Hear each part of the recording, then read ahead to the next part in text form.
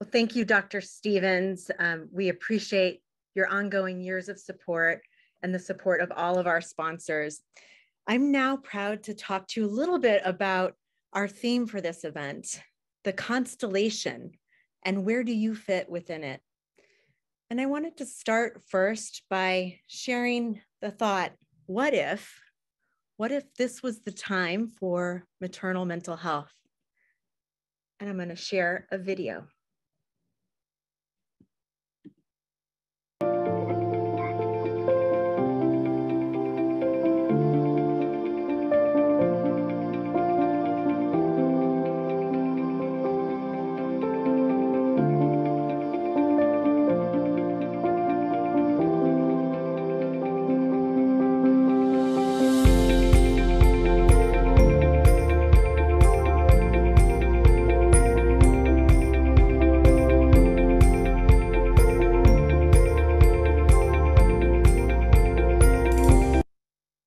We're going to play that one more time.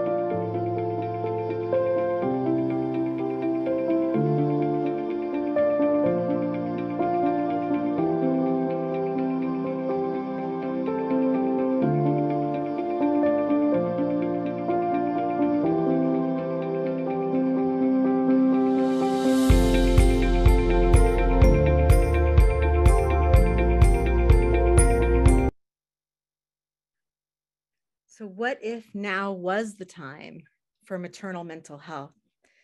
I think you'll find throughout our presentations the next 3 days that we're really at a remarkable time in our history. I'm going to walk you through a few options here and a few constellations that we think you might all fit in to make this all happen. So I'm going to start with looking at 9 players, or what we call the 9 Ps. And you may know that constellations appear and wrap around the sun, and they usually look like features or characters. And here on this screen, the sun is represented as the mother, and that we all wrap around the 9 Ps, or 9 players wrap around the mother. So you'll see here that we have partners and families listed, a critical player in a mother's life in the perinatal period. We also have providers listed as hospitals and health systems, obviously really important player wrapping around the mother. And I want to go through a few of these in a deeper way. And we're going to start with providers. So what type of providers are we talking about here as individual providers? And you should see yourself, if you're a provider, on this screen. So we're talking about obstetricians, OBGYNs. Sometimes obstetricians are defined broader to include midwives and family practice providers who deliver babies. There's also doulas, and we've been hearing and learning more and more about doulas providing support to pregnant people, pregnant mothers, and also during pregnancy or even in the postpartum period. We actually have a doula networking group later today, which we'll talk about in a moment. So welcome, doulas. So what about certified mental health peer support specialists or supporters? There's growing evidence that is illustrating that for maternal mental health, certified peers can play a remarkable role in augmenting treatment shortages and supporting women where they are. Nurses, of course, play a critical role in wrapping around a mother during the perinatal period. Psychiatrists are MDs, typically who prescribe during the perinatal period for maternal mental health disorders, but they can do much more when they have capacity. Psychologists are critical players here as well. Psychologists can do full assessments and support a mother in a really refined diagnosis, and also can provide talk therapy. And mental health therapists of other kinds, like Counselors or licensed clinical social workers, for example, of course, play a critical role in the individual provider community. We didn't want to leave out lactation consultants. They're the first often to recognize there's a problem, since there's been a growing effort to support women and families with breastfeeding. And then we also wanted to mention that we think there should be an important role for home visitors or home health nurses. And we think that insurance coverage should actually help support this work and these individuals. I'm going to go back up to the next slide. Public agencies. So wanted to talk a little bit about the role of this player. So some of you are with public health departments. You may be with federal agencies. We know we have quite a few folks from HRSA here today and over the next 3 days. Welcome to all of you. All of you know now, especially after the COVID crisis, who the CDC is, and they play a critical role in supporting maternal mental health and suicide prevention. And the SAMHSA, the Substance Use and Mental Health Services Administration, is also playing a critical role in supporting community-based organizations in particular and providing technical assistance. Those are federal agencies. If we look at a state level, we have a Health and Human Services Agency, not only at a federal level, but also at a state level. Health and Human Services agencies can play a really critical role in effectuating change for maternal mental health as the coordinating agency for the agencies that sit below them here on this slide, and many others. Public health departments and mental health departments and even Medicaid agencies can be listed on this slide as well. So let's move on to another P, talk about policymakers. All of you are very familiar, I think, with 2020 Moms work and other collaborators in our space, like Maternal Mental Health Leadership Alliance, in working with Congress, federal branch here, and also state legislatures. Policymakers in these roles play a critical role in helping to set the frameworks for effectuating change through legislation. All right, I'm going to talk about payers next. And some would argue that payers are actually playing a very critical role, and perhaps the most critical role in effectuating change in maternal mental health and mental health. So when we talk about payers, what do we mean? We mean private insurers. Many of you automatically think of a private insurer like a United Healthcare or even a Cigna Healthcare. We also, though, as I mentioned earlier, have state Medicaid agencies that are considered payers. They implement change with direction from CMS, the Centers for Medicaid and Medicare Services, and also implement their own change and policy around maternal and mental health care delivery. And then employers, we often don't think about as being payers, but really they are. They select and purchase private insurance plans for employees here in America.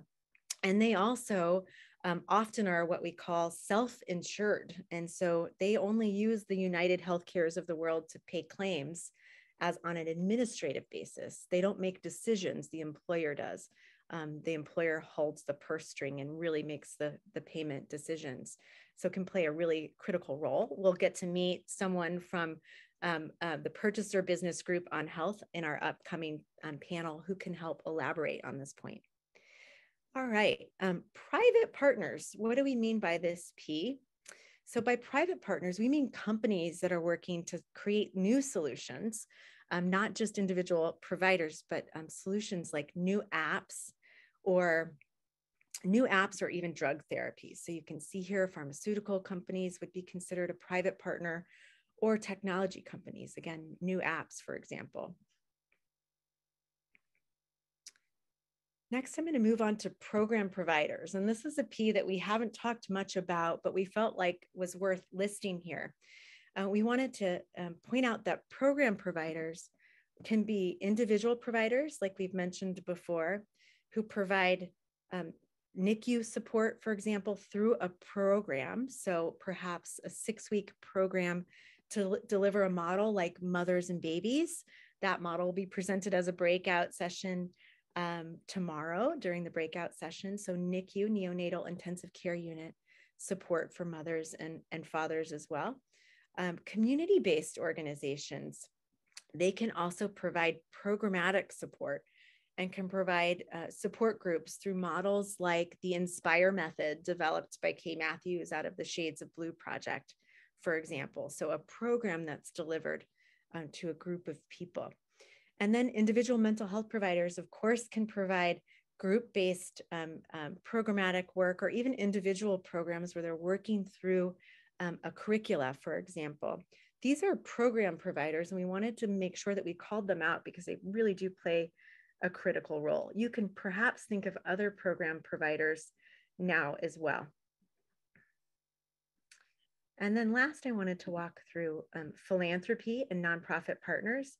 So you can imagine when we talk about philanthropy, we're talking about organizations like those that funded and sponsored this event, like the California Healthcare Foundation, the Zoma Foundation, for example, and national nonprofit partners. We know some of you are joining us now, CLASS, the Center for Law and Policy. Also, we have 0 to 3 on, for example, Postpartum Support International. So again, critical partners. So I'm going to back up now, and I want to just take a moment and ask you to think about, out of those 9 Ps, where do you sit? And you might have 1 or 2 roles that you play. So where do you sit in the constellation? And I'm going to ask that you go into the Whova app right now. So you're watching us through the Whova app now. You can use the chat feature and let us know, where do you sit in the constellation? And we're going to give you just a minute or 2 to respond.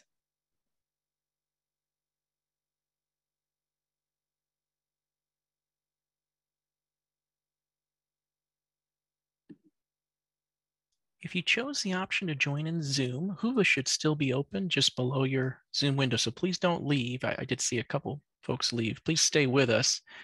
You can double click on your Zoom window if you're in Zoom, and you should see Whova right below it, and you can chat us there. Thank you, Josh. Well, great. We cannot wait to go in and pull out where all of you sit in the maternal mental health constellation. I have one more thing that I want to share with you. We're going to be talking about a new issue brief during the next 3 days that was unveiled by 2020 Mom. We had a great staff that has pulled together all that you need to know about universal maternal mental health screening. And this brief, I'm going to give you a few highlights, talk about primary screening tools. So what do we mean by primary screening tools? Well, many of you know about the Edinburgh, or EDPS as it's called, depression screening tool. That's the most common screening tool used in the perinatal period by those who screen patients outside of the perinatal period. The PHQ-9 is the most common screening tool, but we also highlight a few other primary screening tool options that we want to give you some insight on now. One is the PHQ-4, which is actually lesser known and less utilized, but we wanted to call it out as an evidence-based screener during this period to detect both anxiety and depression. So 2 questions each, really helpful when frontline providers such as obstetricians are short on time. We also wanted to call out and point out the important issue that many researchers are starting to promote, the idea that perhaps these initial screening tools, the EDPS and the PHQ-9, for example, we're not looking at specific populations or including enough of the Black population, for example. And so there's been an effort to point out the fact that perhaps it's more evidence-based and appropriate to be screening for stress, because the Black population, for example, may not relate to the questions in the Edinburgh or EPDS, for example, but would relate to measures of stress, and that this could be a helpful indicator to determine if there's potential risk for depression or anxiety. We also highlight screening tools that are considered secondary screening tools. There's been an effort at 2020 Mom to do what we say, do no harm. So we do think screening is important, but we've also seen that harm can be done when it's not done well. And this is where secondary screening tools come into play. So what do I mean by secondary screening tools? There are secondary screeners that help detect, for example, a possible OCD or intrusive thoughts. And why is this important? We have all heard and read even in media stories about cases where a mother has reported horrible intrusive thoughts, unwanted thoughts that really distress her. And providers are confused and think it might be a postpartum psychosis and send her to the ER. And there, things don't go well either. And we'll be talking about opportunities to improve care delivery for maternal mental health in hospital settings, particularly around detecting suicide in one of our breakout sessions tomorrow. But it's really critical that we screen for OCD when intrusive thoughts are present, or even when a mother screens positive for anxiety, in order to do no harm and not make a mistake. We also want to ensure that when a mother has a positive depression screening, that a bipolar disorder screening tool is utilized. That common bipolar disorder screening tool is listed in the white paper as well. And why is that important? Because often frontline providers will offer prescription for an antidepressant, and that's a good option to offer and give a range of options. But if a woman with a bipolar disorder is prescribed an antidepressant, it may trigger a mania, which could lead to a postpartum psychosis. So it's very important that bipolar disorder be ruled out. And then here about suicide. We all know that our common and primary screening tools ask a question, sometimes two, about suicidal thoughts. But we also know that detecting a suicidal thought is not reason to send a woman to an ER, for example, that a treatment plan should be developed based off of suicidal risk. And there's risk assessments, and that helps providers look at whether someone is actually suicidal or might just have a suicidal thought, but not be at risk for suicide. And then when a woman is at risk for suicide, other tools are listed again here, including a risk assessment. Is she safe at home? Are there people at home that can support her and watch her all the time? Or does she actually need to be sent to the ER? We couldn't, of course, not address barriers and opportunities to increase screening rates. And all of you have heard these barriers and opportunities many times before. I imagine if you're not new to the field, the first and most compelling opportunity that we must address together is treatment shortages, especially now with the COVID crisis. We have a severe shortage of mental health providers. Mental Health America reported last year here at the forum that most states on average, in most states, only 7% of the population has access to mental health care. And that means ability to get into treatment in an appropriate amount of time. So that is severely lacking. And we imagine that mothers suffering from these disorders are also in the same boat, have to hunt for support at the most inopportune time. So what are some of the opportunities to increase treatments?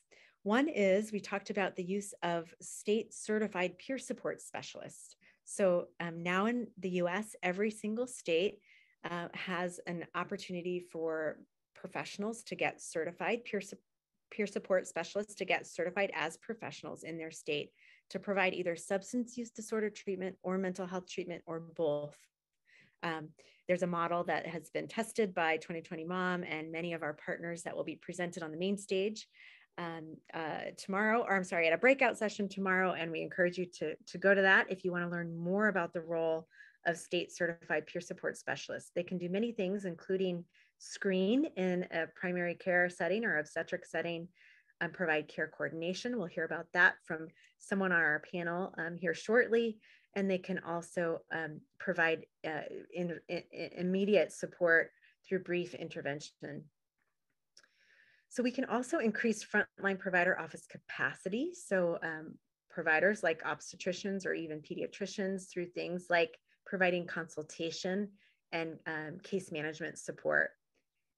Increasing insurance coverage of provider prescribed digital therapeutics. We'll hear about that today in one of the networking sessions If you're wondering what digital therapeutics is about, we also hear from one of our fast pitch companies later today, who has created a digital therapeutic for postpartum depression, and other novel treatment options. So many of you know about Zulresso, the new drug therapy or infusion therapy.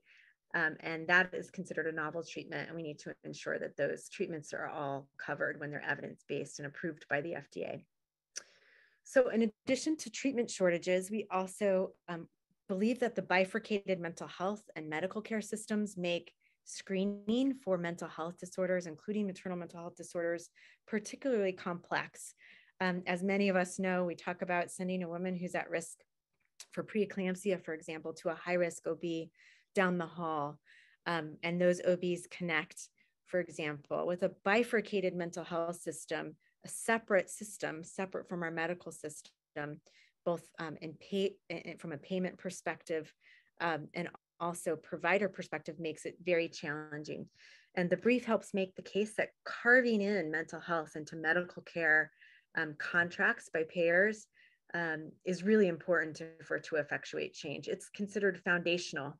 Even if we were to address all of the treatment shortages that exist, this bifurcated system would still make it very challenging to increase screening rates and incentivize providers to feel supported in screening.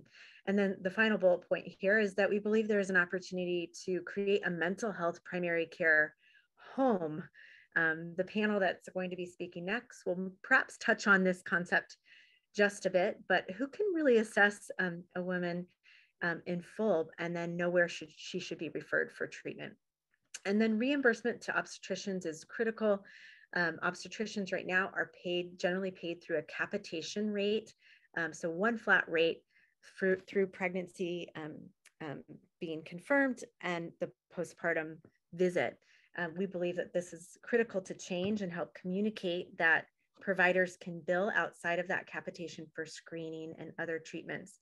Right now, most obstetricians don't believe that that's the case. And we think it's important that they understand they can bill and that insurance companies publish their billing protocol. With that, I appreciate presenting to all of you today.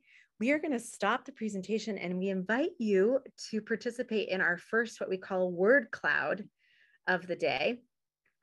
And you can see we put instructions here. You're going to have to type this into a new browser on your screen or on your iPhone or wherever you're joining us from. It's polev.com/2020mom. And we invite you to type in a keyword or phrase that most resonated with you for this particular session. Where do you fit in the constellation, and an overview on the new screening brief. If you want to use 2 words, make sure you use an underscore under the word or phrase that most resonated with you. We'll give you just a minute to put that up into Poll Everywhere, and then we're going to show you the results of that poll in just a moment.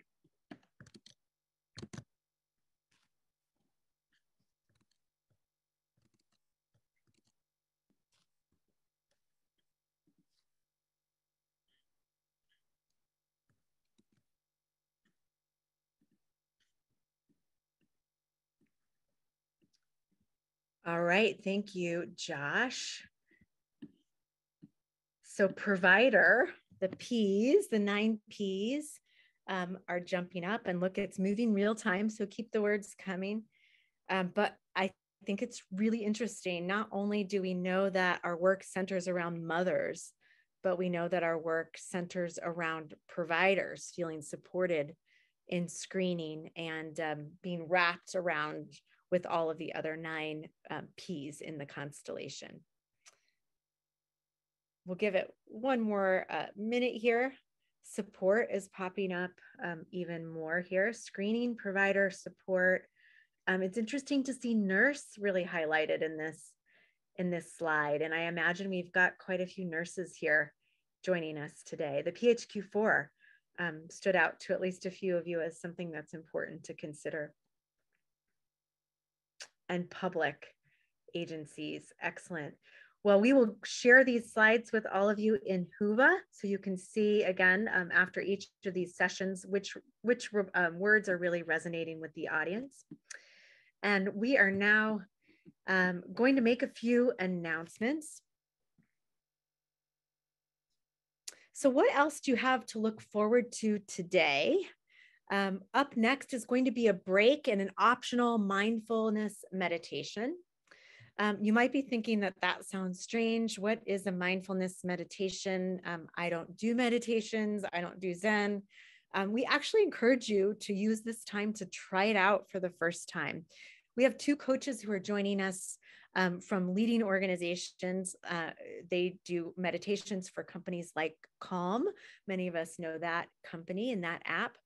After that meditation, we'll have a short break, and we'll hear right after that break about one mother's story. We can't wait to hear Marielle's story, a Latina mom, and all that she suffered with her 2 pregnancies. Those of you who've been to a forum know that it's the way we start our work. We start with a mother's experience to remind us why we are all here and of the challenges, and that no one story is the same. After we hear that story, we're going to welcome Chris Botts to the stage from the American Medical Association for our first panel, but not quite yet. That will be after our break. And following that panel will be another short break. We'll come back to the main stage to hear 5 women-led startup companies talk about their solutions in a fast pitch manner, their solutions to close gaps in maternal mental health care. We will close out this first day with our first networking session of the 3-day event. And these sessions are labeled as topic or profession networking sessions. They may be of interest to you by profession or even some topics, including how partners, women and their husbands or spouses can do more together to prevent and mitigate stress in the postpartum period. So visit the agenda in Whova during the break to pick the session, the networking session of your choice, and to connect with others like you. You also should know that you can host a meetup in our platform, Whova, anytime over the next 3 days or even the next 3 months by posting a meetup, just by creating it in the app in Whova for any topic that you wish, or even if you want to convene as a state, for example, or a county, if you know there's a lot of people from your county, you can host a meetup and it'll be published in Whova. So consider hosting one or looking for one to join. So more about Whova. Even though you will view sessions in Zoom, you can use the chat feature in Whova at the right side of the viewing window to chat with other audience members or even share comments about the presentations that have been made. If you have questions for presenters, however, we encourage you to use the Q&A section for each session. And those questions will be answered in Whova this week. They're not going to be answered real time on the main stage. And then I wanted to introduce our graphic facilitator. Mana Kura is with us again this year. Many of you remember this is a highlight of our forums. She'll be illustrating key points from our main stage sessions, and she'll be pinned up when she has something wonderful to share from our presenters. Her live video, again, will be shared throughout our sessions together over the next 3 days. Our exhibitor passport contest, we wanted to remind you of that, to get virtual stamps from all 17 exhibitors, and they'll be entered. All of you who get 17 stamps will be entered to win one of 3 prizes. We have a name a star prize, an actual star where you get to name it, a poetry book by a poet who will be joining us on the main stage on Friday, and more. And then finally, I wanted to share that if you wish to look at documents that are featured by our speakers during the session, including the issue brief I just presented, you can go to that session, so this session, and you can find the session description. It will include a link to all of the handouts for that particular session.